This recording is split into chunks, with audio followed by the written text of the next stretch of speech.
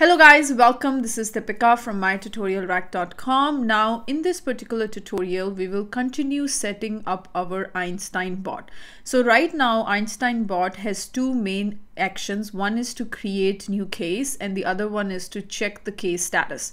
Now when you have to create a new case, bot is going to ask the customer a couple of questions like first name, what's their last name, what's the company, what's the phone number, and what is the case description. All these 5 questions a bot is going to ask the customer, and then based on these customer responses, bot is going to create a case in the backend. Okay, so let's go ahead and first thing is we will go and add a new question here. So I'll click on the plus button. First we have to deactivate it, and then once we deactivate it, we will be able to make changes to this Einstein bot. Now we'll add another question here, which is also of the type static. So we will go ahead and ask another question, and the question is, what is your last name? The bot is going to ask the customer, and then the format is going to be again a text format. So I'm going to choose system text here, and then I'll create a new variable to store the last name. So here the variable is called last name, and hit the save. So this is the second question bot is going to ask. Now we'll add another question here, question number 3. It's again a static question, plus, and then scroll down here and static, and the question is, what is your company name? Because that is another thing that we need for the creation of the case. And then entity name is text here, we'll provide that. It's not a required field, but we will want to have as much as information as we can when we create the case.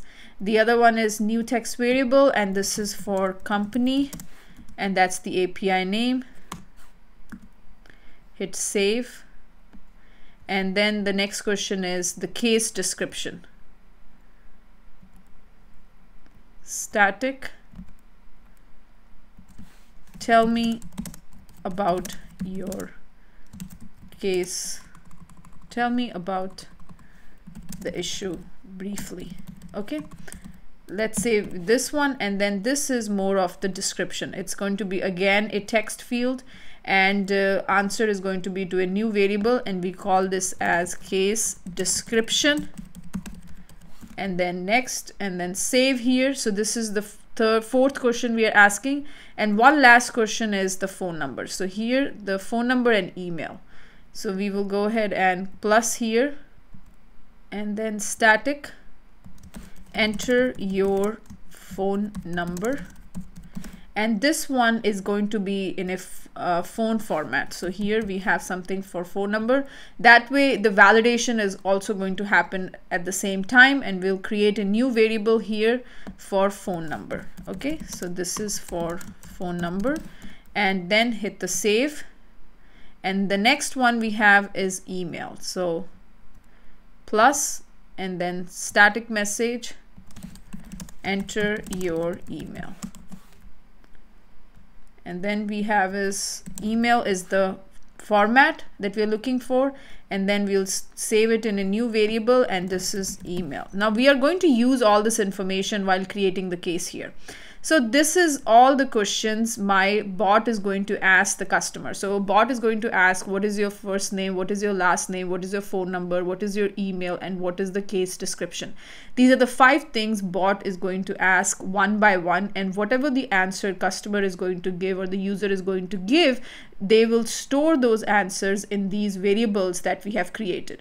Now bot has all the information that it needs. Now we will invoke a flow. So how do we invoke a flow? When you click on it, plus button, and if you scroll down, there is a flow here that you can invoke. Now you can invoke a custom flow that you have created, or we can also invoke a flow that is already given to us by Salesforce. It's out of the box, and that is for create case. When you go and look for there is a intro bot create case. Automatically this flow will create a case based on the variables that you will give. So we are going to go ahead and click on this one. This is a out of the box flow. You can create your own custom flow and you can invoke that flow from the bot as well, but make sure that flow should be of the type auto, launched, or screen flow. Only those two type of the flows you can invoke using this Einstein bot. Now if you scroll down here, all these are the inputs that this particular case creation requires. It is not a mandatory field, but it is good since we have all these values, we will provide it. Now we have a variable we created called company, which stores the company name. So that's what we are going to pass. Then for last name, we created a variable to store the last name of the customer, and that is the variable that we are storing, and that is what we will pass for the creation of the case. Similarly, we created a field for the email as well. So whatever customer has sent in the email, that is going to be passed for creation of the case. Then first name is another one. We added a variable, we created one, and that's the one we are using. Then issue description, we have created a variable called case description, that is for your description of the case. And then one last one is the phone number. Now these are the inputs that our flow requires. Okay, our flow is requiring, give me the case information, give me your first name, give me your last name, company, phone number, and all that information we asked and we passed it to our flow. Now flow is going to give you two outputs. One is the case number, you can see here case ID, and the other one is the case number.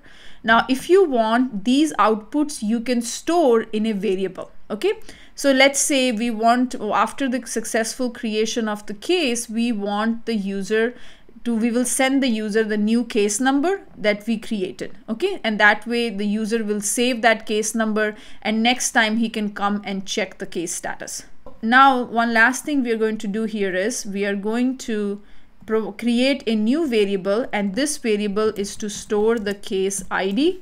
That is the variable, and this case number will create a new variable to store the case number.